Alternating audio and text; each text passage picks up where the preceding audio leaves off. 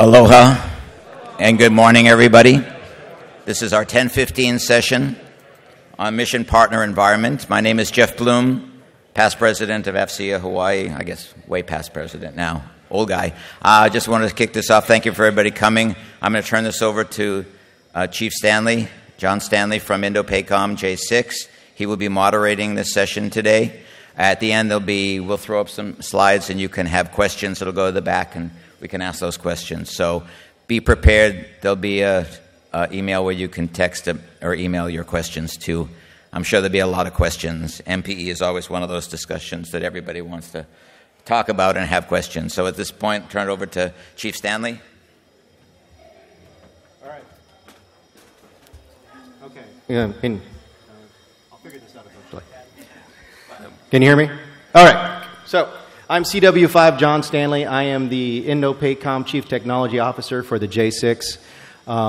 Thank you, everybody, for coming to this panel to talk about how we can get after securing MPE. Mission Partner Environment is something that everybody is aware of. Everybody knows we need. This is especially in this theater with our 30-plus partners and partners from Europe and everybody coming in to support the mission in this AOR.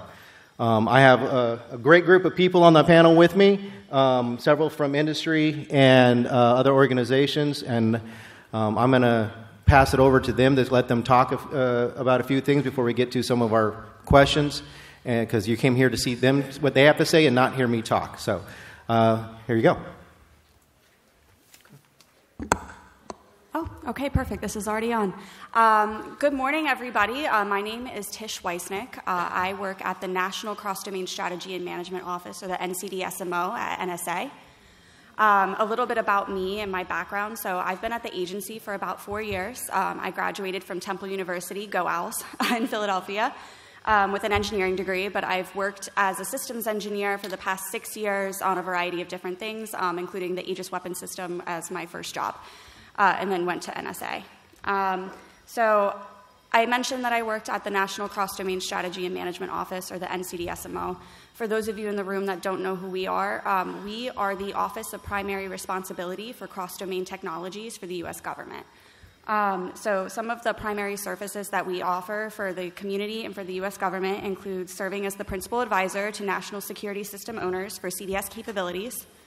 We also develop and maintain community outreach forums and programs. So for anybody who went to the Cross-Domain Technical Forum, that's our major conference that we put on every year about CDS. We also develop and establish improved security solutions. So our biggest one is Raise the Bar, or RTB. It's a very large document that our CDS community has to build their CDSs in order to secure networks at the boundary line. And then we also operate the CDS testing program, or the Lab-Based Security Assessment Program, LBSA, which, again, tests these cross-domain solutions against RTB to ensure that they are secure. So to take a step back, I just told you a lot about NCDSMO. For those of you in the room that don't even know what a CDS is, which is okay, a lot of people don't.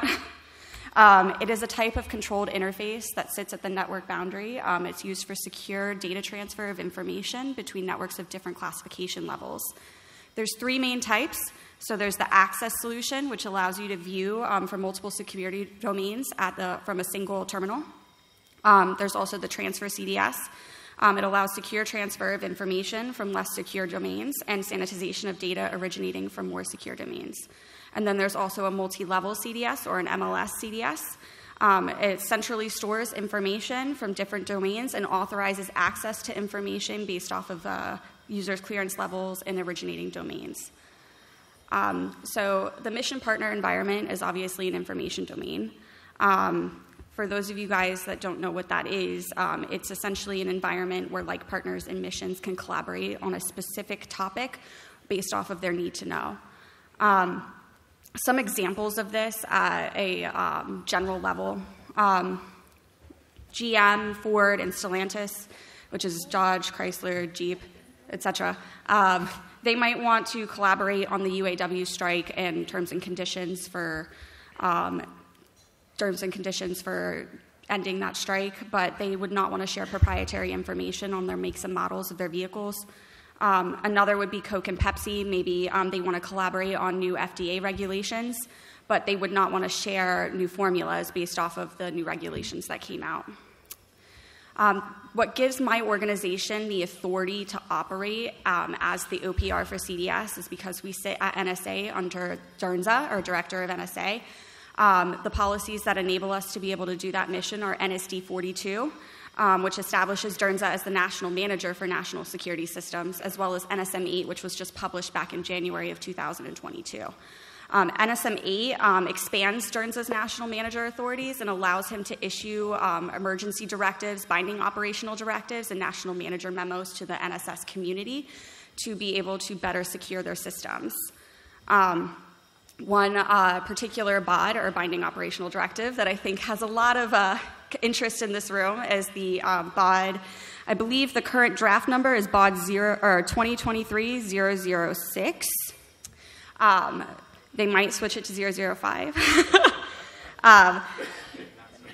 So obviously I know that that's a big contentious sort of directive that we have worked really closely with our partners and back and forth for quite a while to come to an agreement. I think some of you in the room might have been at the information domain tabletop exercise back in August. So again, it was a community meeting hosted between NSA and the J6 and had everybody involved to come and have very passionate debates on the topic of information domain and what exactly is it and how do we address the BOD. And obviously I think one of the biggest drivers for the BOD and for also just the heated debates in general is the distinction between a CDS and zero trust technologies, right? So CDS, just to really simplify this, CDS is a small piece of the greater zero trust framework, right? So zero trust is a framework which addresses security mechanisms that should be utilized through the OSI stack within a system's architecture. So it starts at the device level and goes up. A CDS is a specific piece of technology that secures network boundaries and allows the secure transfer of information. So very, very simplified terms, but again, we just want to make sure that everybody is doing things in a safe and secure manner and that we collaborate with our partners to be able to enable the MPE environment. That wraps up my session, so I'll turn it over to Patrick. Good morning. I'm assuming everybody could hear me. I'm pretty loud without the microphone. So my name is Patrick Perry. I'm one of the industry reps, so I work for a company called Zscaler. Just a very simple approach to it is just we deliver security through a different approach. That's really kind of the end of it. If you want to learn more, I would just invite you to come join us over at our booth and we could talk more about the capability. That's not really my goal here. My background, though, before I joined Zscaler about 4 years ago, I spent 22 years in the Army where I retired as a warrant officer in the Signal Corps, so I know the IT environment decently well and played all sorts of different roles from very tactical, very small teams all the way up to strategic elements to include COCOMs out at AFRICOM. So my goal here, though, is to really kind of focus on the topic of MPE, which, again, I'm very passionate about this subject, mainly just because, there's no war that we'll fight in the future that doesn't involve our partners and everybody. I really don't understand why we ever talk about any kind of information sharing environment that's a silo of just ourselves, whether it's just ourselves in the context of the Army and not the Navy and the Air Force, et cetera, or just ourselves and not our coalition partners, across this theater or any other theater. The bottom line is there's really no, conflict environment that will ever be just us by ourselves anymore. So every environment, in my opinion, is an MPE. We don't want to call it that because we have this concept around our head that we only care about an information environment based on administrative boundaries, not the information flow boundaries, and therefore we kind of think that, well, hey, if it's inside the DOTN A, it's not an MPE. I would challenge that because it's still part of the MPE, the environment. Information has to go across all of it and always will. Now, what really that boils back down to is then where are the boundaries? And the boundaries is the data. What we're really trying to share. We don't really need to give our partners access to our network. We need to give partners access to data and information so they can be part of that conversation and part of that, OODA loop on, hey, what are we gathering? What are we learning? Where are we going to go next, as an operational force? So I think it's really important that, again, as we talk about concepts like zero trust or any other kind of technology concept, we focus on the operation requirement which in the end, MPE, like the rest of the information sharing operation requirements, is about getting data to the right place at the right time in a secure manner. And part of security is not just access control. I have this, frustration where people talk about the concept of like zero trust, where they get fully focused on just the fact of controlling access. And there's so much more, because access to bad data or manipulated data is actually worse than no access to good data. So I think it's imperative that when we think about concepts like zero trust, and especially in information sharing environments, we don't only focus on the concepts of access control, but we think about, okay, but how are we ensuring data is as secure as it's supposed to be? Anybody that's been in this, security paradigm for any amount of time knows that the CIA triad has been the focus forever. It's still tried and true. In the end, all you have to do is just bring what your operation requirement back down to that basics of the CIA triad, and that, again, things like confidentiality and integrity are just as important to availability. So that's all I got to kick it off, because I look forward to the questions to guide the rest of the conversations, and I'll hand it off to Major Volkson. Good morning, Major Jenna Welklin. I'm from DISA Pacific. I'm the Defensive Cyber Operations Branch Chief, DCO IDM. So just a little bit about myself. This is my second tour with DISA Pacific. I was originally here from 14 to 17 within the DCO branch, but now I'm back as the branch chief. So I have a background in signal. I also have a background in information assurance. I've also, previous to this tour, I was serving in the NATO Communications Information Agency out of the Netherlands, and so I kind of associate that when I meet U.S. military individuals overseas, that it's the DISA of NATO. So kind of executed the same role there as I do here. So just a little bit about DCO IDM when it comes to DISA Pacific. So we have two responsibilities. The first responsibility is the DISA CSSP. Within the CSSP, we have the real-time analysts who are responsible for the 24/7 monitoring of our sensors, as well as the IAPs that we have out in the theater. We also have countermeasures who's responsible for maintaining the health of those sensors and making sure that the rules are tuned and make sure they're most effective as possible. We also have Cyber Fusion. The team is responsible for doing OSINT, as well as observing what's occurring on the network. And so they kind of create a picture for our commander to give him a threat assessment based on what we're seeing on the network, as well as OSINT. And then we also have the Discovery and Counter-Infiltration team, who's responsible for hunt operations. That's a new contract requirement that was just put in. So that was put in about 2 years ago. And so they've executed several hunts, as well as some enterprise hunts as well. So we also do threat detection and mitigation. So the second responsibility for the DCO IDM branch is the military component. So we have several military individuals who are responsible for taking those 4 teams that we have, which is a contract base. So the CSSP is contractors. So we have the military that take those 4 elements and kind of tie them up into one to make sure that when we're briefing peers within the theater or the J6, that they get a full understanding of what's happening for the CSSP within the Pacific. They're also looking, kind of like our Cyber Fusion, they're also looking at OSINT reporting, as well as what's occurring on the network, as well as current events that are happening in the theater, and kind of trying to do a correlation of everything and kind of trying to develop a picture that way as well. They also execute local hunts on our customers' networks, so that's been really effective, and we'll be releasing soon a report on their most recent hunt to the local community. And again, I said OSINT several times because DISA is not an intelligence organization. They did just incorporate a J2 component, but that's still being developed. So we locally do not have intelligence individuals embedded with us. However, we're hoping that the NSA pilot that's going to be occurring in January is going to help kind of fuse that gap that we have right now with the intelligence community, as well as our individuals doing OSINT, when that's not really their background. So that's the 2 components within DCO IDM at DISA Pacific. Just wanted to give a little bit more information about the DISA CSSP as a whole. So we're one of 24 certified DoD CSSPs, and we're one of 4 CSSPs that are for hire. So you have DISA, you have NIOIC, C5ISR, and then another organization that is able to take on customers, but I believe they don't have any customers as of yet. And we're all held to the same manuals and instructions, so 6510, 8530. We're all executing in the same manner. For DISA Pacific, the CSSP, we have roughly 22 customers across the AOR. We have over 50 sensors on all the different land masses.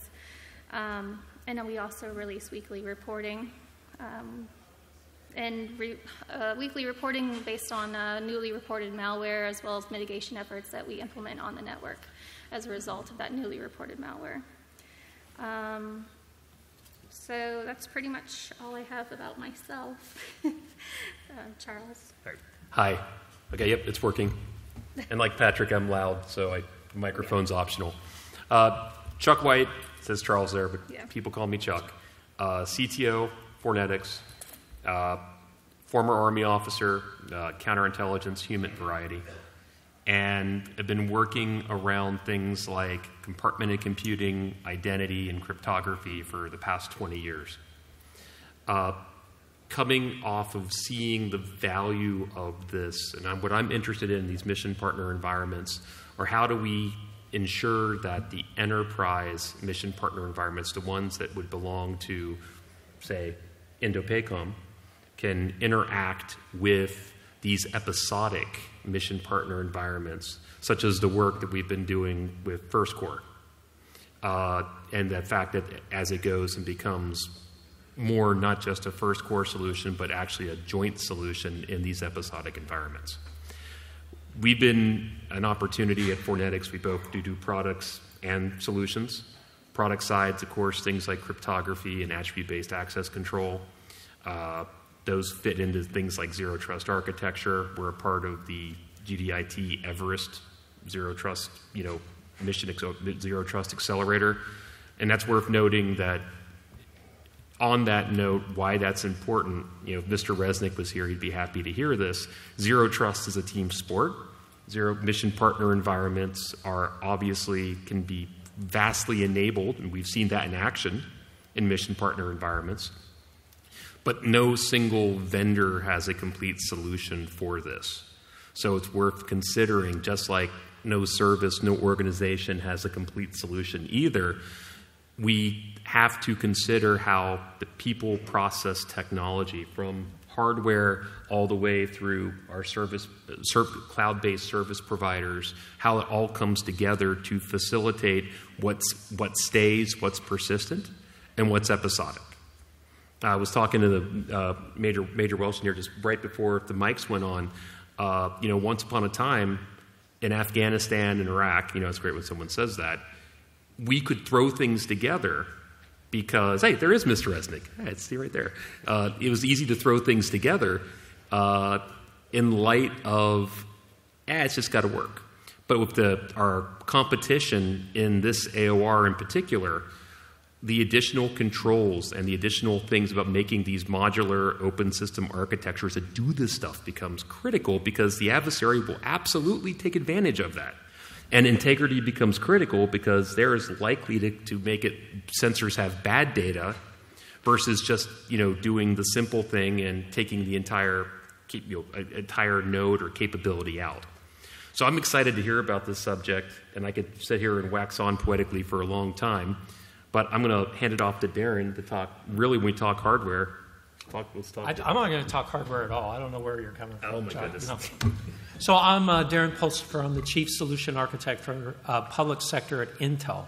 That's why you think I'm going to talk hardware. I just sell polished sand. That's all I really sell. So people always ask, well, what's Intel have to do with things like this? We do sell the chips that power the world and defend the world.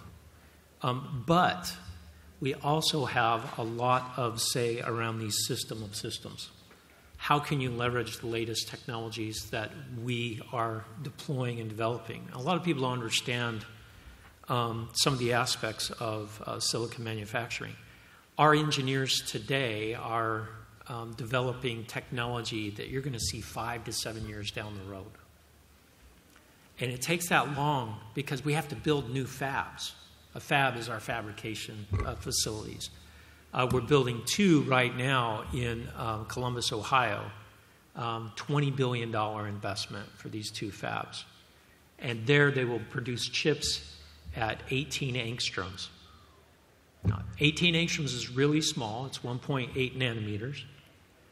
The coronavirus is 72 nanometers in diameter. So that'll give you a little taste of how small things are going.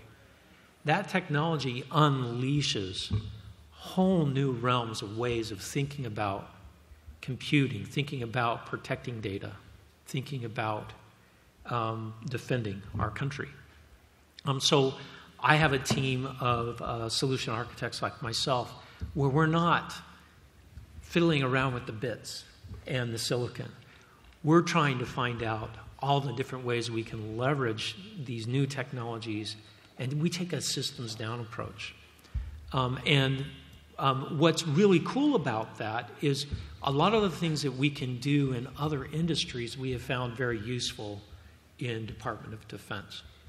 For example, I helped with a car manufacturer, Toyota. They wanted to connect all the cars in the world so that they could monitor maintenance on their cars. How many cars do you think Toyota has in the world? 150 million. Oh, thanks. Admiral Flynn over there knows this because I've talked to him about this before. 150 million endpoints, and they wanted to ingest all this data and protect the data and all this. Very interesting architectures that we helped develop there. We're leveraging the same sorts of architectures in the Department of Defense. We don't have 150 million endpoints, but we have a different environment. It has to be much more secure. We have to collaborate. So there's some really cool new technologies that are enabled from lower level silicon features that I'm excited to talk today about because it's going to turn our heads sideways a little bit. We're going to start thinking about computing a different way than we've ever thought of before. And this last year, frankly, has been a huge paradigm shift that I think is going to continue to evolve, and we're going to have to move faster. And that's the whole Gen AI thing. That just showed us how vulnerable we really are to change. And we're going to see some other changes at that kind of level over the next 4 or 5 years. All right, thank you very much. So I got a few pre-planned questions I'm going to pass along to the panel. And so first one, as the DoD moves towards data centricity and zero trust, how do we leverage that to improve collaboration and security in a mission partner environment? Are we going to? Yep, right down the line, sorry. All right. Can you tell we coordinated really well before this? So the biggest piece of collaboration, I think, coming from my organization's perspective, right, is the fact that we are trying to issue a community-vetted binding operational directive in order to address the establishment and operation of information domains. I'm emphasizing community-vetted because the SPOD has probably gone through so many rounds of review that I have, I think, Rev 65 currently printed out in my Padfolio, and I know that it has had significant changes based off of the last round of review that just happened, I think, about a week ago down at the Pentagon. So it's constantly evolving because we are trying to make sure we get this right the first time, and so making sure that we work with everybody within the community to make sure that the BOD is going to not hinder mission while still enabling cybersecurity. We also had, as I mentioned earlier, the joint J6 NSA tabletop exercise to talk about information domain. So again, trying to come up with some key baseline sort of definitions that we could all agree on, areas where we believe a CDS might be able to be used versus zero trust, and what those scenarios would be, and then some parking lot discussions on where we would address later. One of them was cloud, right? So there actually is going to be a cloud MPE summit that starts tomorrow through Thursday. So we'll have, again, a community event where everybody will come together to kind of talk about some of these really large but very important issues. So I'll go ahead and I'll turn it over to Patrick. Yeah, so I think that the question is a very simple one. I mean, like I kind of alluded to at the beginning, in the end, when we take these concepts like data centricity and zero trust, we're really just getting after what we've always been talking about in the military, which is, again, get information to where it needs to be to make operational decisions in a secure way. We've been doing this at the beginning of time. Before there was IT equipment, before there was anything, we always were a data-centric force. We just didn't have the, massive amounts of data and the ability to move it around the world so fast. So when we think of these concepts, all we're trying to do is again, modernize our technology and the way we do business to be more working together instead of working against each other. When you think of the fundamentals of, IT information sharing and security, it's like a gas pedal and a brake pedal. One is intended to be moved, the other one is intended to stop. Unfortunately, we've had the approach of saying, well, I'm going to do it. I'm going to use my gas and brake pedal together, hop by hop across my information environment, which unfortunately has just created more friction than anything. And with more friction and more complexity, you end up getting more gaps. And the bad guys don't work in the obvious areas; they work in the gaps and the seams. So it's imperative that, again, the focus really is not about, like, I hate to say it, just like coming up with a new concept here. We're using the same concepts. Where are we going to? We have to step back to the operation requirements and the constraints and restraints that we're bound by, and adapt to that. So zero trust is not actually really that mind-blowing. Like, it's not this new grand concept. What the whole goal here is, though, is zero trust is a mindset shift. That was way too many S's. Where you're aligning operations back to being, again, optimized with security embedded, not security as the afterthought bolt on. When you look at programmatically, we often we build a capability based on an operational requirement. I need to move data from A to B over this kind of kit because I'm in this kind of environment. Go. Okay, cool. What do? I start building that kit, and then I bolt a little bit of security on, so somebody gives me the thumbs up so I can connect to the bigger environment, but I only cared about my administrative boundary of what I was set forth to do. Not, well, hey, my commander, my users are not going to stop at the edge of that boundary. Their information flow, that operational terrain, traverses the whole rest of the world most often, whether it's having to go all the way back out to the internet, to the really scary areas, or just to my partner environments, or again, the bigger, greater force. So zero trust and data centricity is about how do we remove the friction, which unfortunately means remove complexity in the environment, and optimize it based on what the rest of the world is already doing, use the greater technologies out there and that kind of stuff to get after being more data-centric, and again, more data sharing in a secure manner at a very, again, a technological optimized thing. Now that obviously doesn't fix our processes and policies. Everybody in here will tell you our bigger problems are processes, policies, and culture. So yeah, you always have the people and the process part of it that we have to work together as well on in improving. But the biggest thing is we've always had the opportunity to do that. My wife likes to say all the time is we can improve our processes and most often our people at no cost to us. There's nothing you have to buy. You just have to drive it. While technology, you have to buy it. So that's a big difference between the other one. So I think there's a real good opportunity to take the concept of zero trust and bring it back down to the boiling level of where are we really trying to do operationally and get these things aligned back together. Off to you. Yeah, so I would say personally I would align to that, but working within DISA, we are reliant on DoD CIO to set the framework for all the DoD CSSPs. So right now that has not occurred, so until that does occur, we're kind of all creating our own solutions for securing MPE.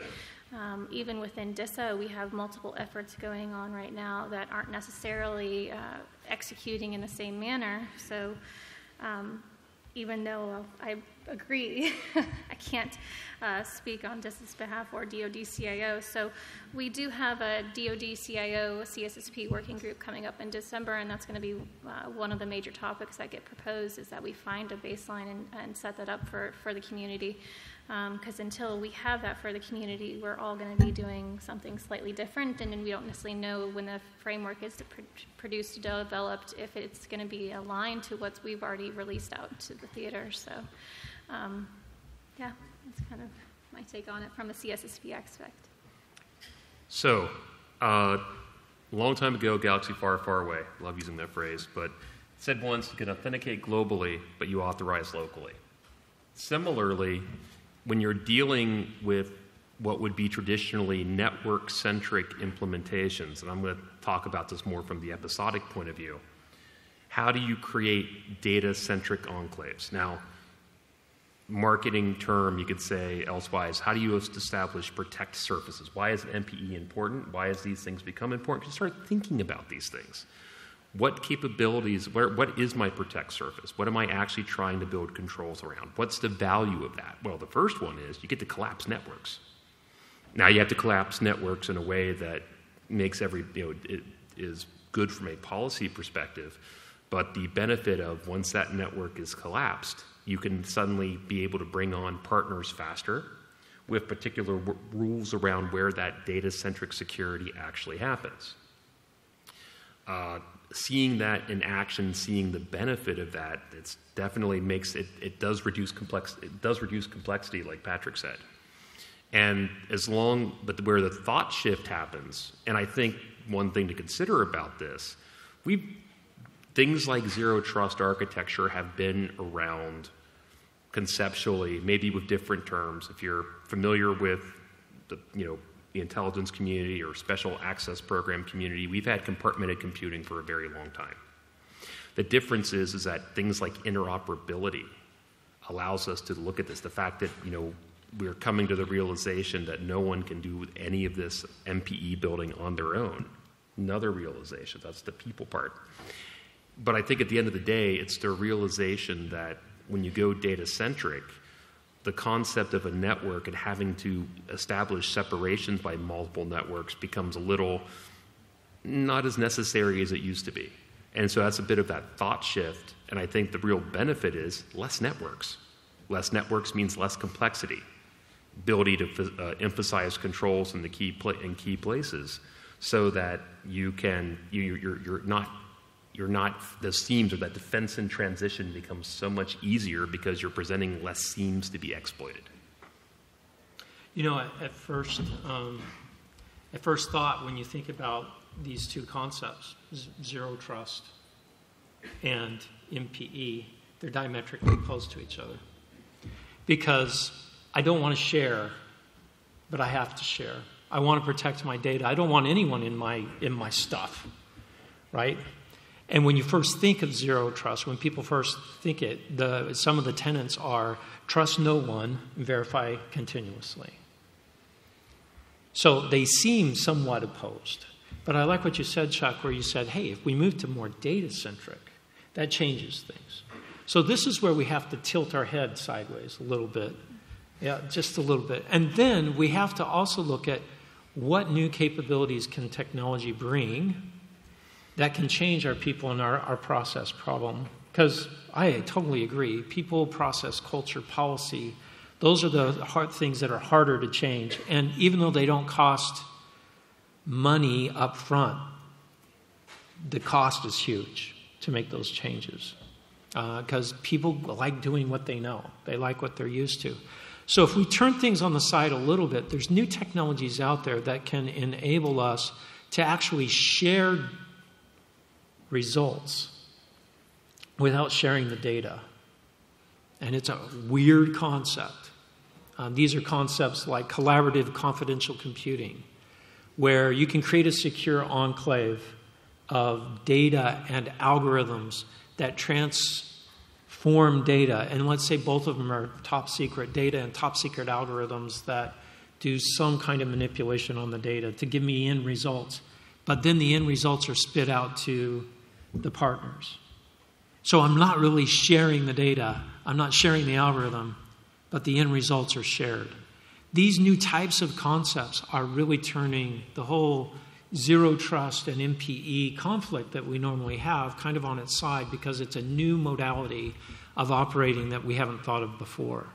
So this is where we start needing to challenge the ways that we've done things in the past. There's got to be better ways to do it. Because in MPEs, the result is the most important part. Not even the data or the algorithms. It's the result, the information that I'm producing out of it. So, Chuck, I know you want to say something. I want to say something. I only that in a war on terror universe, 100% agree. We now do integrity of data, the means of how data is transported, how we put control. Yeah.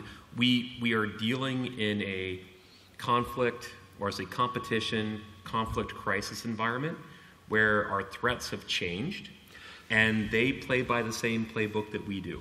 So are you saying they can spoof data? Is that where you're coming from? That's exactly. Or maybe. Or even spoof algorithms. Or spoof hardware. Or spoof hardware. Yeah. I mean, that's never happened. Yeah, never. Yeah. So I see your point, and that's why it's so important to have and leverage some of the existing technologies to help prevent those sorts of things from happening as well. Agreed. And just noting, it's that sort of that's counterintuitive, but in a sense, zero trust enables MPEs because you're addressing 100% agree. All the headaches and complexities where we would say, let's throw another network at it, which is from a signal operator's perspective, that's more complexity and more risk. So I think at first it might, for me, when I could collapse networks, that's something that gets you to a lot more, gets you to lethality a lot quicker. Totally agree. Sorry, we went on a sidebar. No, it's fine. That's actually what I want. I want you to the conversation. Does anybody else want to add to the thing at all? Yeah, I'll offer is I truly believe that, again, the foundations of zero trust is actually 100% in line with MPE. Again, the foundation of zero trust was, going all the way back to the deprivatization effort. And, just like, again, Agile was founded with their own little manifesto, so was zero trust. It wasn't called zero trust back then, but the whole principles is people and data are not always in the same building together anymore. Yep. And they're not even always on the same team, but we have to account for that you may need to get access to data that you don't administratively control from a location that you don't administratively control, and vice versa. The whole concept was founded in that, which again is exactly what MPE's concept is. I've got data, they've got data, we need to share, but we don't control all the environment, equally. You have your rules, I have my rules, I put my boundaries, you put your boundaries. But again, we're talking about boundaries upon infrastructure, not boundaries upon data. And again, zero trust, the concept really behind zero trust is securely moving data from any kind of user to through any kind of environment, and abstracting the security from the infrastructure, like we used to always do it, we still kind of do, unfortunately, back to how do I secure a flow, make sure it maintains that CIA, approach, and the bad guy can't influence or take it, period. Which again, that's all MPE, so I don't really think they conflict with each other at all. If we boil it back down to the real foundation of zero trust, not some of these new interpretations of what zero trust is now. That's where I totally agree with you, Patrick. Yep. Yeah, you got to get down to the core beliefs, the core principles behind it. With the idea that things like the MITRE ATT&CK framework didn't exist back in, 15 years ago when we were doing things like this. They do such a far better job of doing the inverse to defend the network, to actually build those controls. We could define the problem, but we maybe didn't know what we were solving. But now I think there's a better case. We actually know what type of problems we're solving. Which if you know your enemy, it's better. You can better engage it. Yeah. All right, great conversation. So keep the conversation going. Second question here is with the incorporation of new technologies, new modalities, and how we're moving forward, and we push data and services to the edge to collaborate with our partners. how do we conduct security monitoring and management in this new environment? How do we monitor and manage data centricity? Okay. All right, so again, I'll go ahead and start. I feel like I'm beating a dead horse, but the BOD does have addresses defensive monitoring requirements for information domains. So it references a couple of documents that my organization actually produces that kind of goes into the nitty-gritty of setting up an out-of-band environment to be able to do DCO, which I think Major Welchin, am I pronouncing your name? Fine. Okay, I'm sorry. I'm Weissnick, so I guess it's no better. But which I think that she can speak a little bit more eloquently on than me, but we are addressing that area at least from the policy perspective. Yeah, so, I mean, thankfully, again, the new concepts that are driving everything, like Zero Trust, are founded in that feedback loop of data analysis and getting, everything to your SOC, per se, and that kind of stuff, and adjusting. I think the real problems are going to be back down to your, to the question of, but how are we going to be able to fundamentally continuously do that at the lowest levels? When you think about, concepts like a SOC or, data analytics or security analytics and that kind of stuff to feedback that loop, whether it's a CSSP or whatever, we have a tendency in IT to always want to centralize and enterprise these kind of things because we have efficiencies to be gained. The collection of more data from different sources will give you a better view of what you should really be worried about. But that doesn't always help the people right there on the ground at that edge. How are we going to do it there? And I think that's still the hard problem that we have to figure out, mainly because data analytics and all that kind of stuff take a lot of resources. And the biggest thing that you don't have at the edge is resources. Whether it's, we always like to joke around, ping, power, pipe. Do I have those things? Do I have enough infrastructure to have all the data, the analytics there? Do I have enough power to run it? If you've ever had to hump your own power, that's like the worst thing in the world to have to account for. And then down to, can I get the data out to the decision maker and back down to the people need to move, back to that whole, from the shooter to the sensor, shooter to the Pentagon, whatever is the new buzzword on that whole concept. But I think that's going to be the biggest thing. I think it's there. I think it's possible. But then, it's not about that we can't do it or we don't have some options, is don't chase perfection. There is no perfect answer for this. Figure out the 60, 70, pick your number that you want to gauge upon. Get something so you can start learning and adapting to that. What is the amount of information that the CSSP needs at that level to make, again, an informed decision, at that level? You don't have to solve the entire DODIN, CSSP problem at the smallest edge level. Yeah, so kind of going off that topic, we are working right now with INDOPACOM for their IMN CSSP effort. And so with that, we are looking at doing different resources and ingesting the data and to a centralized location. But we do understand that we shouldn't be thinking of doing CSSP at the perimeter as the traditional, but we should be doing CSSP for a data-centric environment. So our team locally is actually working with the INDOPACOM team as well as some of our individuals at headquarters to try and build out what that would look like. And we're trying to do that with the IMN network right now. So we're not there yet. The community is not there yet. But like you said, we're trying to do like the 30, 60, 90, trying to figure out if what we're going to do to support IMN is going to work. And if it does work, then keep building it out and try to share that with our peers within the community to show what if the effort worked and was successful, a use case for them to then modify and adapt off of, since we don't have a DoD CIO policy on how to execute or framework on how to execute. So we're kind of doing that now with IMN.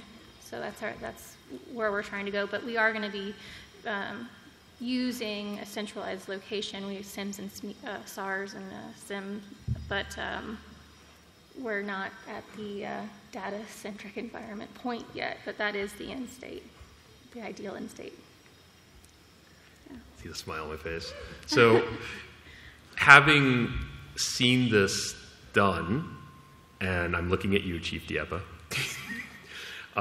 in terms of, I think what's important, and I'm looking at Mr. Resnick now too, use cases as you get to smaller and smaller footprints around particularly, sort of the automation, orchestration, and visibility and analytics. Because actually seeing in action that you can take data in these episodic environments and it can be used to inform your mission partner environment, it's absolutely doable. And it has value and it has benefit. Now, I think the question we can ask ourselves is, what is the best way we can do it so that sensor becomes something that can have value outside of what that tactical MPE might look like, so it can actually feed higher into the organization. And creating alignment between like IMN and any episodic network that would be stood up to support a mission partner environment, so there's consistency in how that data, or there's understood value by both sides, what that audit data would actually be. So you can use it locally, or it can be used to make decisions on a broader scale. Well, I like what you said there, that because there is more capability on the edge to run analytics on the edge, even little bits of analytics, I don't have to send as much data back, hopefully, right? But you always have the power problem.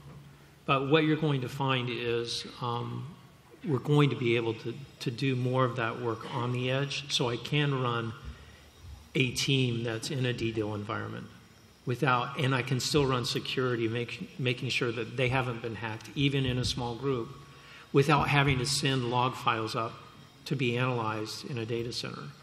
We're going to start seeing new technologies develop that can handle that in very small form factor, very small power, so that I can run those analytics locally.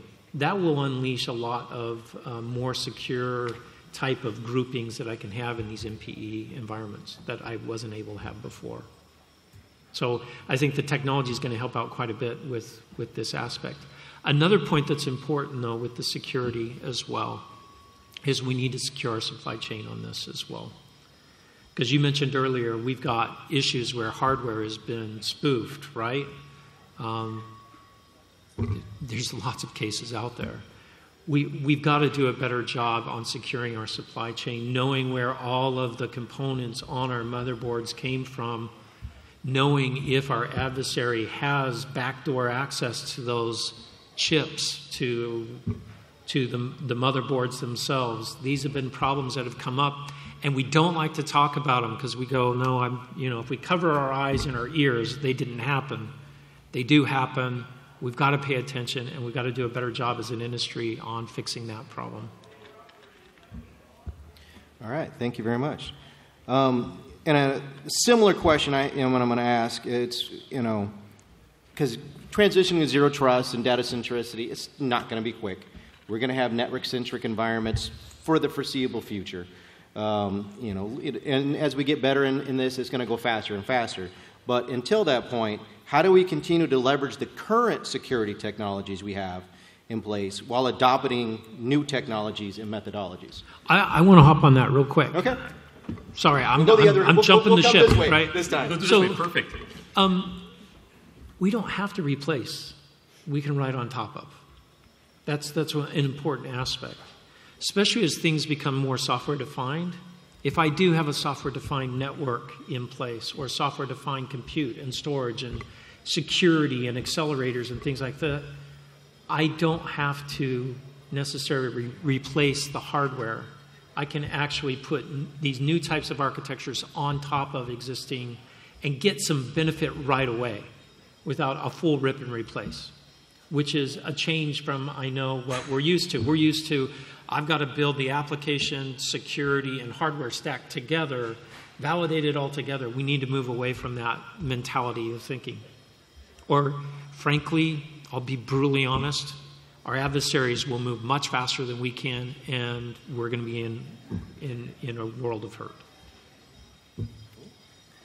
So I'm going to quote the Australian Defence Force, coming out of looking at when we had an environment in Australia that had Marines, Navy, Army, and then the ADF.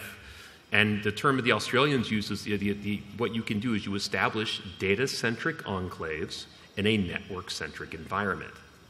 This works nicely in general Mr. Kinderweig was here from talking about zero trust and the idea of protect surfaces. Those enclaves fit nicely with the idea of protect surfaces. So though it would be great to take on the entirety of something, a reasonable approach is to take on capabilities, one service or application at a time, because doing it that way and expanding the enclaves of data centricity accounts for some other realities, modalities in which applications or processes act.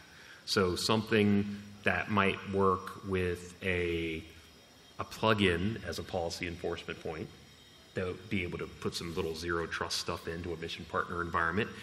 That works for one application, but for another application that you're bringing into this data-centric enclave, it might need something more like network microsegmentation because that's what it can actually support. And so addressing this as you kind of take on more and more, you expand the data centricity, you sort of, thin edge of the wedge, land and expand, whatever you want, what cute term you want to use, is a way to get there so that you're, being able to implement this in operational environments and get benefit from it immediately. Now, it'd be great if we could do it all from scratch, and in some cases, we will be able to do that. But in other cases where things are already in place, I think identifying the data-centric enclaves and expanding is a reasonable approach to get us from point A to point B. All right. Thank you. Yeah, so I think it's kind of a difficult question when you look at the CSSP footprint, because we only have several offerings that we can do, and none of them fit this format. So we don't have a zero trust offering, and we don't have MPE offering. So we are building our MPE CSSP effort from scratch, basically, but we are trying to utilize the resources that we have in place in order to do so. So we have the MPE effort, and we're trying to utilize that to incorporate into the IMN effort. So it's we're starting from scratch, and we're trying to utilize the equipment we currently have in place to support IMN, but that is a local initiative, and it is not a headquarters or a DoD CIO initiative. So it's kind of interesting when you look at the DISA CSSP effort, because we don't offer zero trust. We are making it as we go.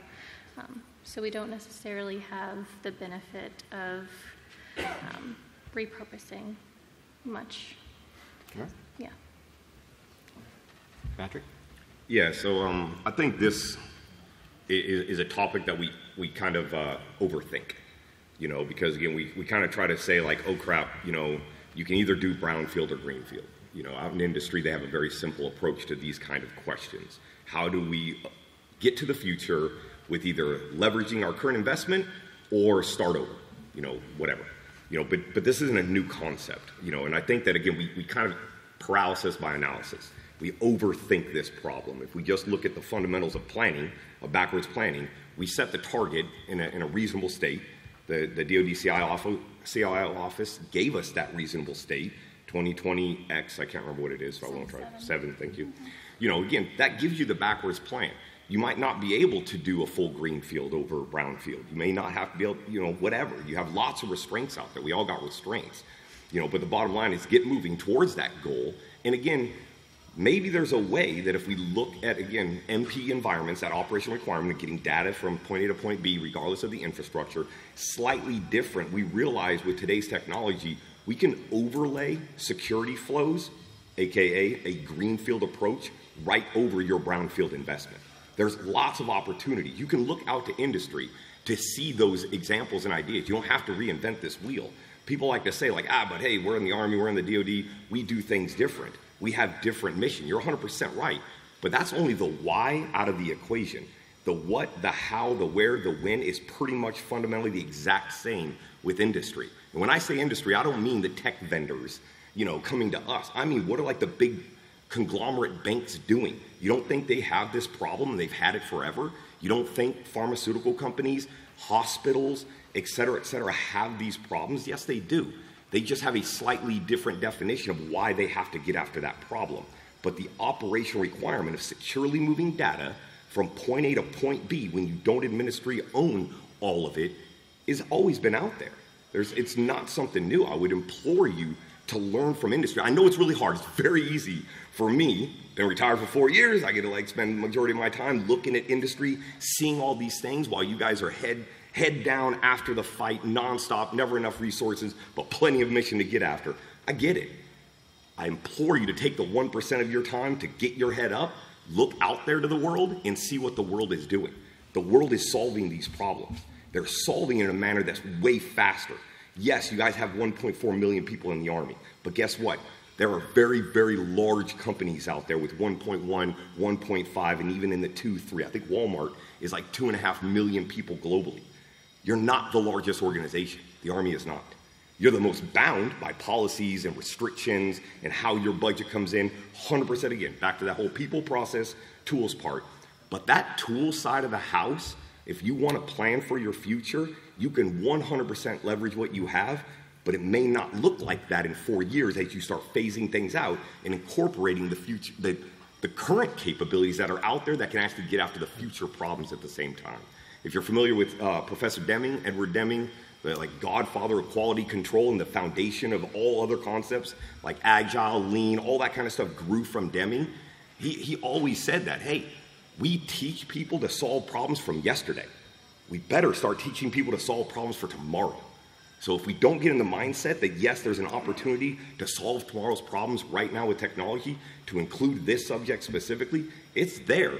Where can you learn from to not have to reinvent the wheel? And that's what I would offer. You leverage your current investment, but you better plan for the future of having better stuff, newer stuff that does things in ways that can solve tomorrow's problems.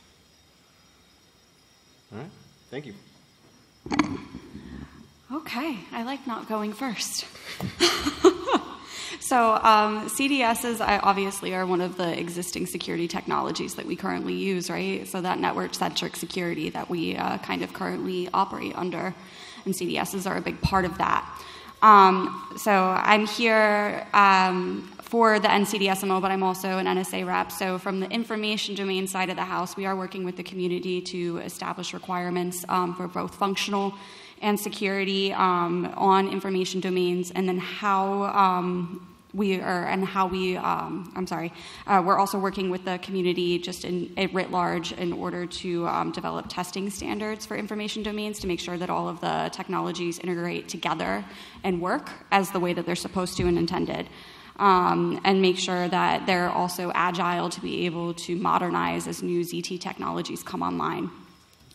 So for the case of CDSs, once ZT technologies are sort of picked for the department, because I know that 2027 deadline is coming. It's almost 2024, but once that set of tools and technologies are picked, we as NCDSMO will work with our CDS community to make sure that the CDS vendors are able to integrate with the ZT technologies to be able to filter and practice that data-centric security while still protecting the network boundaries. So that concludes my piece. All right, thank you very much. So now I'd like to open it up to any questions that got submitted. This is kind of like a first, whoever wants to answer it kind of thing. We're not, so, kind of like a free-for-all right now. So, so if there's any questions that get submitted, go for it. We have received a lot of questions from the audience. I apologize in advance if we ask something that you've already covered. Just let me know and we'll move to the next one. First question, what's the future of the All Partners Access Network with so much rich, publicly available information being shared? Can we use APAN to share big data with our partners? Well, I think I'll jump on that one. Well, the APAN, there's a lot of things going on with it. It's been around for a long time. The MPCO office is working on how to make it better, how to improve it, take it from being just a SharePoint site, pretty much, into something that can be leveraged. Because it's not just us saying, hey, APAN needs to move, APAN needs to get better at sharing data, sharing big data and everything, but even the partners, all the partners on APAN, it's like, how do we get better? What are we going to do next?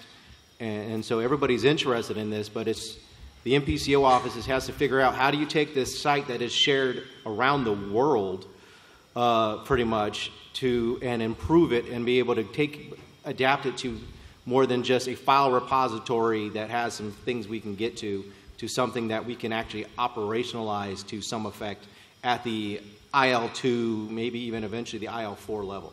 So things are coming. I know it's not a great answer. It's not, but having just been in a meeting with the maritime interoperability in France, this thing came up. This is actually something they're talking about. Every time anybody involved in APAN comes together, it comes up. So we are talking about it. We're looking at it. It's owned by the MPCO office right now, so we're kind of have to work with them to figure out how to get those requirements to them, and they can come out and say, okay, this is what we're going to go with. So it's a collaboration. We can't do it all on our own. But much is going to happen. Much is going to change. So I know it's not the exact answer, for the question, but that's where it's going. Yeah, so I'd like to speak on that as well. So DISA Pacific was previously the CSSP for APAN. NIOIC is right now the CSSP for APAN. But there's a great hesitation from the leadership to have any security mechanisms on APAN because it is supposed to be a public accessible network to all nations. So having a CSSP monitoring what's going on, monitoring users and users' activity, isn't necessarily aligned to what APAN is specifically there for. So there's some hesitation there on the CSSP aspect of it, of monitoring. So I know NIOIC has that mission now, and we've had conversations with them about our previous experience. But so if the security-wise of APAN is not where the MPE network would be. No. Yeah. All right. Anybody else? I know that was a very niche question, so. Very I'm going to channel my inner Patrick here. This is where we talk about confidentiality isn't only the only capability or tenet we need to address. In the case of APAN, perhaps it's more of an integrity play. The quality of the data being shared versus, who gets access to it. Something to consider. All right. Next question.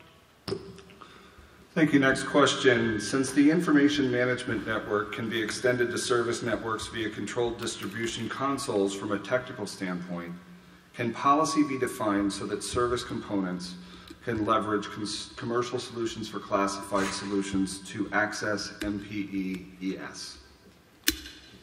All right, so very niche questions we're going after right now. So I'll help out with a little bit of that one. Right now, as far as I understand, I could be, correct, from the NSA's point of view, or DISA, there is no policy saying you can't. If you get a CSFC solution that has been approved by the NSA, go forth and be fruitful and multiply.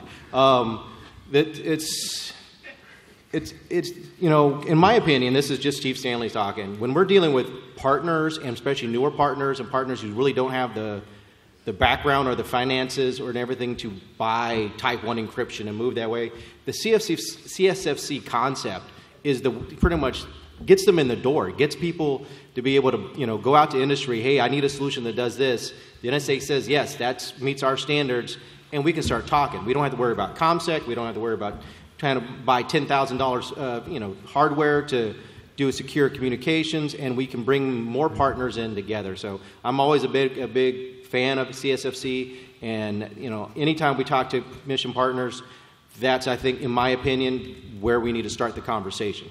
So anybody else?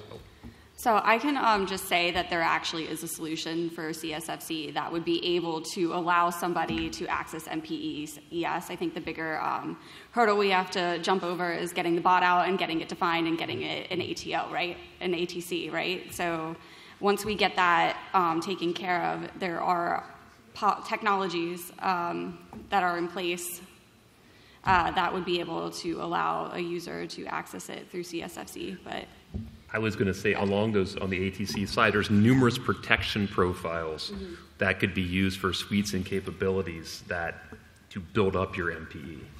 So I could think of a number of them that would be apropos in terms of foundational for data protection, data transmission, PKI. These are all things that inform a mission partner environment. And if you can build it off of something that fits for commercial solutions for classified, hey, you should, to Chief's point, be fruitful and multiply. Go. That makes a ton of sense. It's a juxtaposition that things like zero trust or mission partner environments and CSFC they're much like this conversation we were talking earlier, Darren. They're complementary. You can make an MPE made up of CSFC components. That is perfect. You can make zero trust architecture using CSFC components. Just happens to be that, yes, one's got a well-defined, implementation, that ATC associated with it. But that being said, you can build these services, which end up being, from an MPE, is broader than an individual capability. It just means that you have to be considerate of what that system brings when you incorporate those CSFC components into a broader MPE. Yeah, the only thing I'll add is, CSFC, I'm, working with it for a decade plus. I think it's an amazing approach to things. I think people, again, get hamstrung over, I can only use these approved kits. And unfortunately, when you have an approved kit, therefore it's end-to-end. The last thing that we, have the flexibility to do is hand over end-to-end devices to partner nations sometime, because you're handing over certain technologies, in the Type 1 world, because the majority of the components of CSFC are being done all the time. Whether it's, again, you have an identity, you have PKI, you have this. The big thing that people usually get wrapped up and try to correlate and make it synonymous is CSFC is dual tunneling to get rid of the HAPI, which again, so get away from that SG encryptor and go towards, 2 layers of, authorized encryption. Well, we still have laws and restrictions on what kind of encryption and even hardware modules that we can hand over to certain nations. So you still have the same problem, you just move the problem.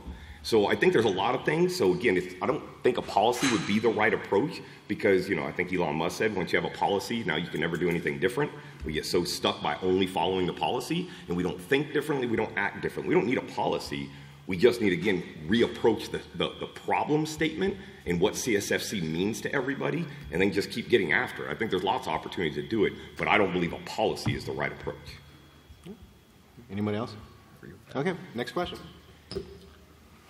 Next question. What are your thoughts on a data mesh, i.e. leaving data in its secure authoritative sources and accessing it based on existing access controls in real time? I love it. Yeah. Yes. Yeah, yes, this please. is the direction we should be moving in a big way. And because the whole concept of moving everything from the edge into a data center, or all the cloud service providers will say, oh, no, just move it into the cloud, does not work when you're in wartime. The first thing that's going to happen is they're going to cut comms. And now your data mesh, if you do it appropriately, your data mesh can handle DDoS environments appropriately. Decisions are pushed out to the edge. This is where we need to do things. Also, if you look at just the sheer volume of data being generated by sensors at the edge, you don't have pipes big enough that can, or even a place to store it all, that'll be able to do all this work. So for me, yeah, data mesh is the wave of the future, and we should embrace the concept. Some of the technology I'm not happy with, but the concepts are out there and should be embraced. To hammer on that from an identity perspective, the idea of creating that identity mesh or identity fabric where you could have between your enterprise or your episodic environments is really the only way you can fly, so that those episodic environments can be stood up, can be used, can be disconnected, and still operate. So I think understanding the architecture at a whole of what the mesh needs to look like is something we have to do. But the value, I think, is already starting to be established. So it's a no-brainer, but it's the complexity in terms of how you get from point A to point B is where the fun and excitement is. And the hard part, Zscaler is going to solve for us, which is the access control across a federated domain, right, Patrick? Yeah, I mean, the only thing I'll say about it is, again, data mesh is another Lego block in the thing you're trying to build with your Legos. It has its place. It'll have a purpose. It can shape and connect where you need it to be, but it's not an answer for everything. Don't look at data mesh as the big, golden ticket to solve your problems on secure access or authoritative sources, especially when you think of the concept of MPE. There is no authoritative source anymore, really, in MPE, because every partner is going to have their own. They're even going to define it slightly different. You have no ability to control their administrative environment. So again, you have to maintain flexibility. But I 100% that if you're not thinking of data mesh for architectures where it's fit, then again, you're missing out on what people are using all over the world to, again, lean into the future. All right. Anybody else? Okay. Some great questions. I greatly appreciate it. Let's keep going. Thank you. What changes or challenges does MPE face as it moves to the cloud? How will you handle authentication and encryption and sharing information with other countries? All right. Who wants to go first? Oh, I could take this one. Darren, I'm going to say what happens in a case of conflict. The first thing when someone takes a large rock to your comms and makes your cloud go away. So that's where seek answer on data mesh. And we kind of hit the encryption component in light of the CSFC question. You're going to have to be selecting cryptography that is authorized to be used and shared. So in some cases, it's going to be the lowest common denominator. And that's, just the way it is. I mean, elsewise, you could have a potential, there's issues about, sharing, let's say, Suite A versus commercial national security algorithm suite, even from that perspective. Authentication, I think we've been talking about this as well, the idea being that you're not going to control, if you're going to federate identity, like we've already seen being used, what you're going to need is specification on methods in which identity can be presented into a mission partner environment. And I think that's something where, say you're working with the Australians, well, they have robust infrastructure, and it was simply a matter of federating identity in. Some of our other partners, particularly in this AOR, say, go from a couple to Indonesia, they might not have that infrastructure in place yet. So you're going to be dealing with separate, you're going to have a consideration of how authentication and ultimately identity is going to be addressed for those partners. So I think the idea being is you need the ability to federate an identity in, you need the ability to synchronize an identity, and you need to be able to have some capacity to generate identity for partners who just don't have the means themselves. Another thing I was just thinking of when you were talking about this is with the different levels of encryption technology available across different partners, if you did a collaborative confidential computing enclave, then you don't care. You can protect at different levels and decrypt at the individual levels because neither side can see the unencrypted information. So this concept of collaborative confidential enclaves means that I can put secure information from different parties into the same enclave, run the analytics on it, and neither side sees each other's stuff, which is a very powerful move in something where you've got different encryption technologies. So that could be an option for that last one. All right. I definitely have thoughts on this. Okay. So go for it. Taking the two questions and breaking them down. The first question, it says moves to the cloud. Again, I'd offer there's 3 versions of the cloud: private, public, and hybrid. Therefore, again, 3 different problem sets. You have 3 different questions ultimately there. If it's a private cloud, nothing changed. Obviously, if it's hybrid or public, the foundation of MPE is moving data between the different environments. So, and the definition of cloud, everybody likes a little sticker. They've probably seen it. What is the cloud? Somebody else's computer. Well, guess what? We've already been doing that. That's the definition of MPE. Data is sitting on somebody else's computer all the time. So it's really, again, now you boil it down to what are the challenges to accessing our approach to cloud. That's really the problem. And I think there's a lot. Why? Because, again, we haven't boiled what the cloud means to us truly. We keep taking the commercials, or the industry's version of cloud, where they have massive access, because, again, one of the fundamental principles of cloud is, multi-access or whatever the access, part of it is. And we constantly say we're going to uncloud the cloud. We don't need multi-access. We don't want to have all that flexibility of access. Well, it's not really a cloud anymore. It's just a data center with a different hypervisor or something abstracting infrastructure and hardware for you to place data back on it. So then when you move on to the second part of the question of authentication and encryption, nothing changes with the cloud. Because we've always operated with other people's computers in mind. So, that's the whole foundation of MPE, is worrying about, hey, I'm moving data from my administered environment where I know the TPM chips, I know we meet 857,000 controls, I know all this stuff, but I might move my data that I'm concerned with to somebody else's environment. So I need to account for encryption to get it there, encryption while it's there, et cetera, et cetera. We've been doing that forever. It's just, if anything, the concepts of cloud bring you more options.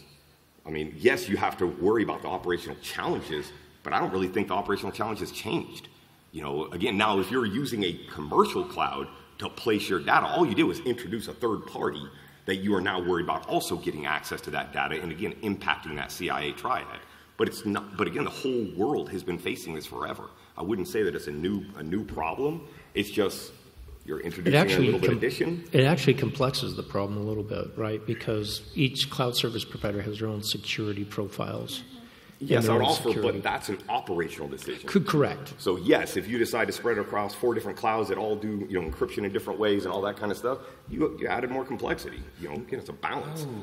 Data provenance becomes an issue then as well. One of the other things to consider about that, because depending on where that other computer sits, there can be issues from a sharing perspective, and that's particularly if you're using a commercial cloud and you're being driven by this. But the idea of data provenance, or where it's coming from or where it's going to be sitting, becomes an interesting challenge, which goes by a hybrid cloud or a private cloud can have some value, particularly in this AOR, where there could be some consternation if you have a data center in one country, because that's where the cloud service is being offered, and you're trying to provide that to another country where they might have issues with that being in that first country in the first place.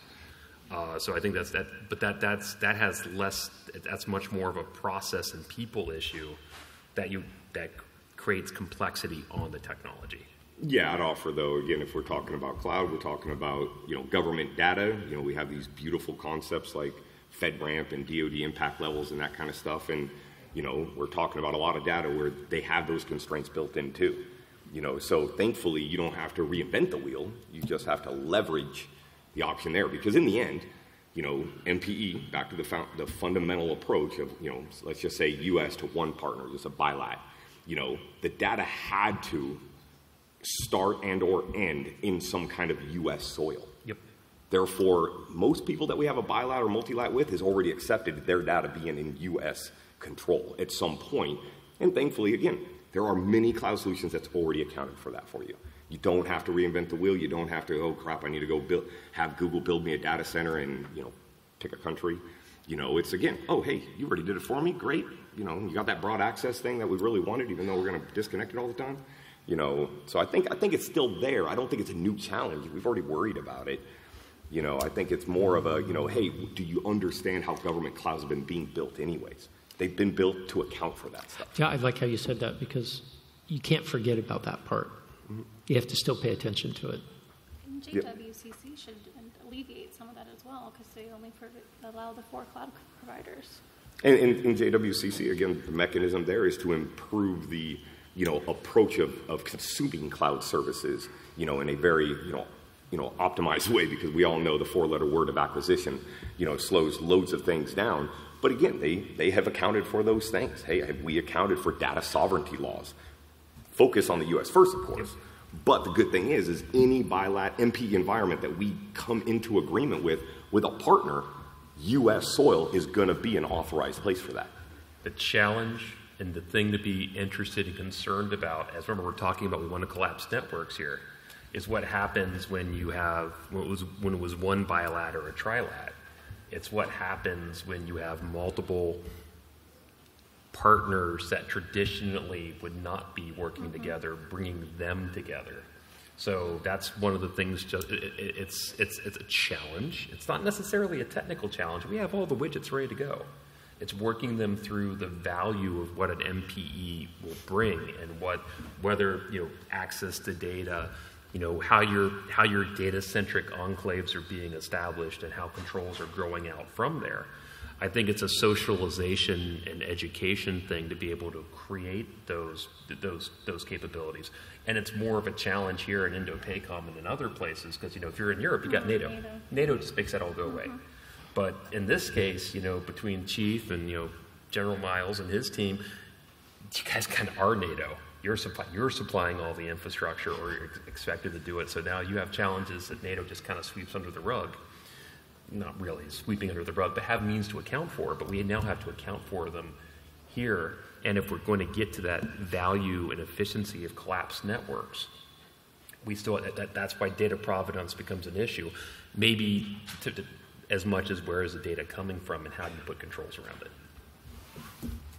Oh, yeah. And then, coming to cloud, and one of the things that's, if we're looking at gov clouds and everything else, we're still in the nascent stages of having an approved SecRel cloud to even operate out of.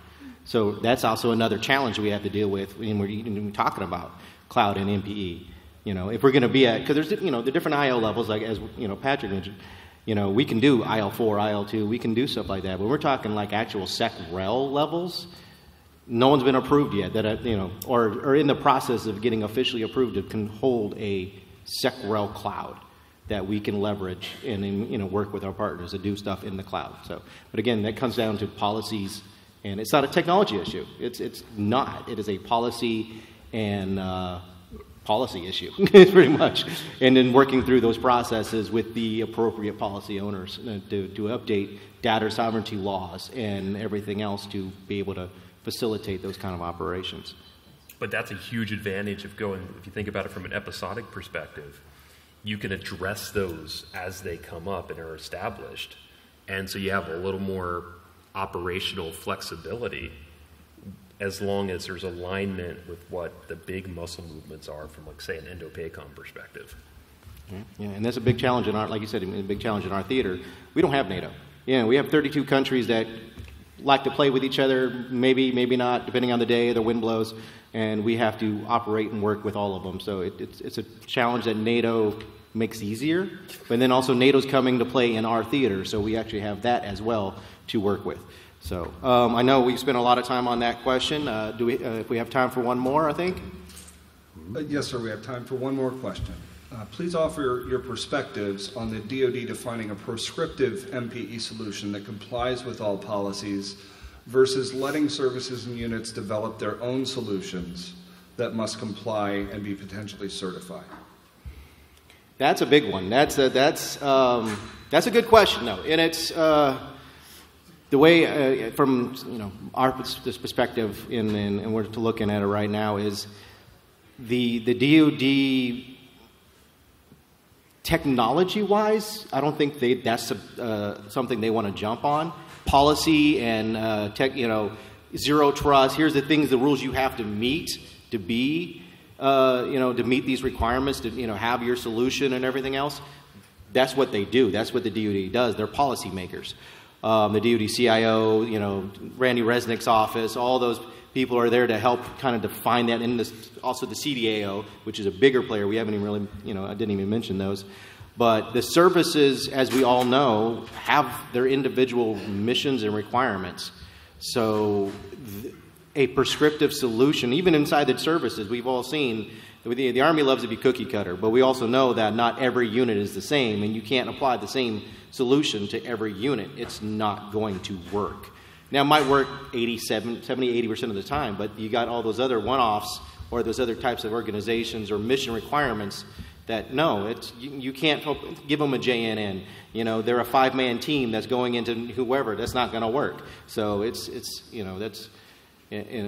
one of those things that, from the DoD perspective, I think at policy and procedures and authorizations, and also with working with the NSA, to provide those guidelines, and then the services would get after how to address that. And we've been working we talked with all the services as COCOM, and try to keep them understand that, hey, yeah, you have your own missions, you have your own things to do, but let's try not to get too far off from each other, so that way because we still have to maintain our own compatibility and interoperability within each other.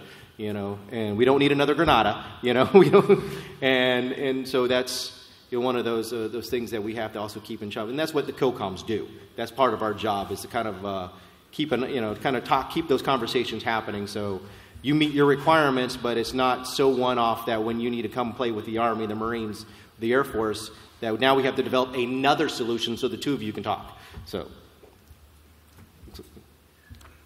anybody want? Go ahead.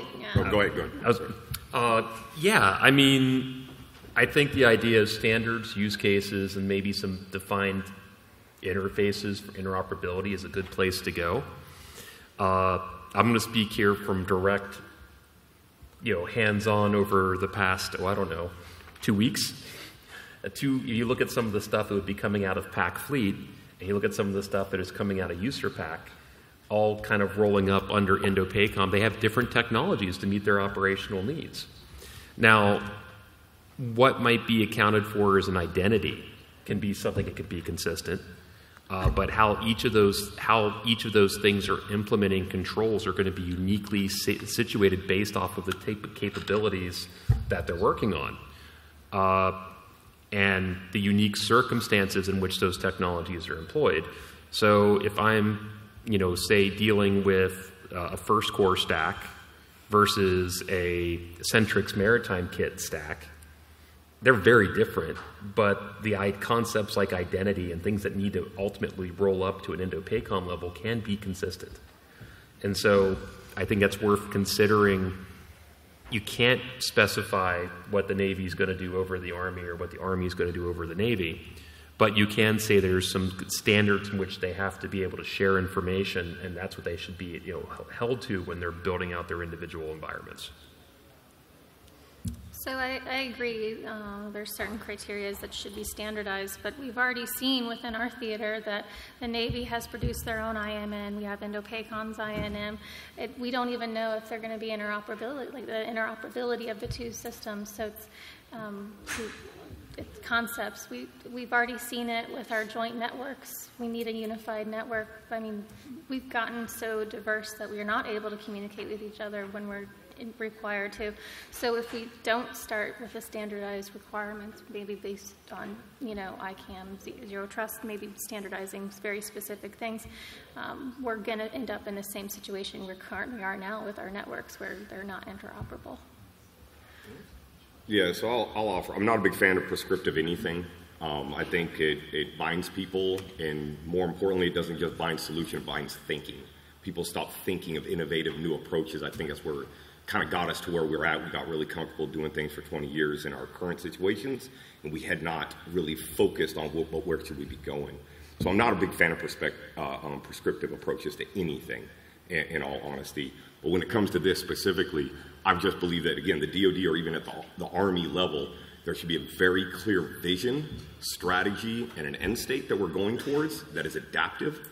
At that level, it changes based on the new environmentals, with constraints and restraints pushed down.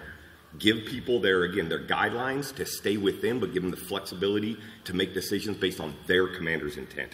We have that thing in the military called commanders for a reason. They have their control of their operational environment, and the quickest way to get a commander to do their own thing is tell them you have to follow this thing or you have to use this thing or follow this approach that does not mean their mission that they were also given by somebody, probably their boss, in a certain timeline. The biggest reason why we have this thing called shadow IT all over the place is because we keep trying to create prescriptive approaches, we standardize things, and then we just cannot do it in a flexible, speedy manner to meet operational requirements by commanders.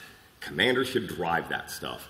We should stay adaptive and non-prescriptive to meet that. One of my favorite sayings, again, I say this a lot, but I really do, I love this saying, is, standards are like toothbrushes. Everybody wants one, but nobody wants to use somebody else's. It's the same thing with prescriptive approaches. Yeah, I'll do a prescriptive approach as long as it was my prescriptive approach. I don't want yours. You don't know my mission.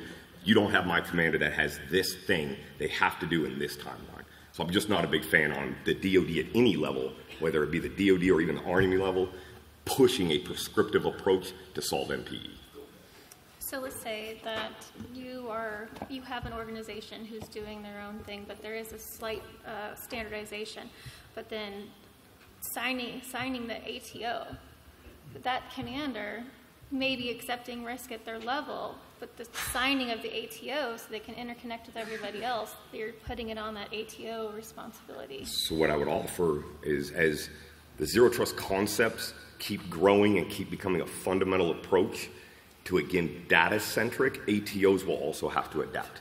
ATOing a physical administered environment makes no more sense when I can control data and the security of that data. The ATO has to now be bound on the data flows, not just arbitrary administrative connection points. Well, that's why I think if you want anything, there's some standards around interoperability. So you do whatever I don't tell you how to suck the egg. I just tell you to suck the egg. That can be clearly defined in the vision, in the end state, and really easy to articulate in restraints and constraints without being so prescriptive that you must use RESTful API. And that's what I mean. Prescriptive gets real overwhelming. People get down to hey, you're going to make me be prescriptive, then fine, give me the playbook so I can just go and follow your rules. Step one, step two. You get away from being prescriptive and saying, hey, again, in military planning, I have restraints and constraints, things I have to do and things I can't do. As long as you stay within that, which includes maintain interoperability. I mean, we have a whole organization at the DoD level called JITIC that was founded upon this. This is not a new thing. JITIC's a little slow. If anybody's from JITIC, I apologize. Because again, JITIC was founded, I believe, based on Grenada and interoperability of waveforms and that kind of stuff, while now we have things that are mainly fundamentally built upon things like the OSI model, which is JITIC for the world. So it's really not that hard. It just has to be. Something needs to be done. No, exactly. Yeah. Constraints and restraints. Give people those left and right limits. Hey, work within this, and this is our vision at the senior level and our end state we're trying to drive for. And again, leaders know how to manipulate that over time. Hey, I got new environmentals. I got new feedback from the field. I have different, enemy situation, et cetera, et cetera. That should stay as close to a standard, but it's very, again, end state, vision, strategy, and some constraints and restraints. And that's it, at that level. Once you get back down to an operational level, I think the Army has chosen the division as the unit of maneuver. Then the division determines based on their mission, especially at that time, because again, you send, say, the 18th Airborne Corps, 82nd specifically, into a desert, they're going to have a totally different mission constraints than if you send them into a jungle environment. Everything might work different. Their size, ping power pipe, all those kind of things have to stay adaptive at their level. All right, guys. Great conversation. I know, and we'd love to continue this on, but we're actually over our time. So this has been great and everything. So, thank you, and thank you, Chief. Thank you, panel members. Yes, I think it was a great conversation. I'm not sure we're going to wrap it up. We'll wrap it up now, but I don't think we'll wrap up the discussion anytime soon. I think we've been discussing MPE for at least 5 or 6 years. Forever. The keynote lunch is in across the way in the top of ballroom. For those of you who want to go. Also, if you haven't downloaded the FCA TechNet app, please do, because there's all the agendas, panels, information, speakers. Thank you.